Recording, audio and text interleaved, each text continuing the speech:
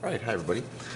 So this question says that on a circle with an area of 52.81 centimeters squared, an arc of 18.3 centimeters subtends the central angle. Okay, now, and we're going to find that angle. Now, the key to this is we give you the area here, right?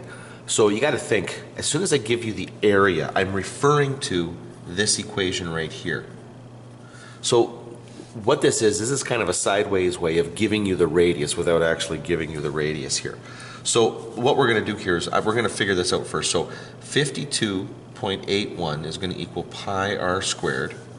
And I'm just going to leave it like this right now. 52.81, I'm going to divide that by pi, and that's going to get me r squared. And so r is going to equal the square root of that. And I'll come back to that in just a little bit here, because I'll probably end up just entering it like that into the calculator. Now what I'm trying to do is I'm going to try to get the angle, okay, because I know that I've got an arc of 18.3 centimeters subtending that central angle. Now what that means is, I'll just draw that over here. If you're not sure what I mean, but when I say subtending, okay, here's my angle right here.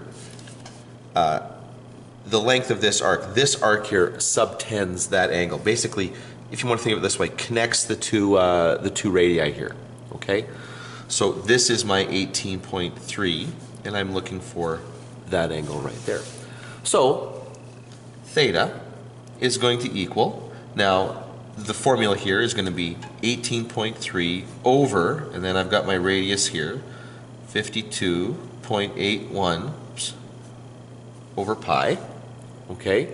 Now, however, the question says they want an answer to the nearest tenth of a degree. So I'm going to have to convert this to degrees. Now, I'm kind of lazy. I'm going to end up using the calculator to do this anyway, so I'm just going to incorporate the conversion factor here. So I'm going to multiply this by 180 degrees over pi. I'll just do the whole thing in one shot here. And so what this will look like, I'll just move this over, and we'll pull the calculator out here. It doesn't matter what mode I'm in, okay? So here, move it so I can kind of see that there. So here we go. So this is going to be 18.3 divided by, in brackets, the square root, okay?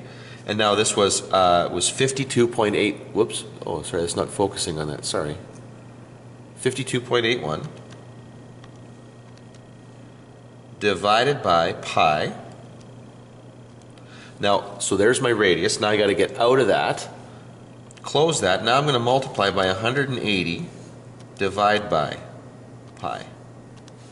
And so there, I can do the whole thing in one, okay, in one basically like sentence here, if you want to think about it like that. And I get to 255.7. Okay, so this is going to equal 255.7 degrees.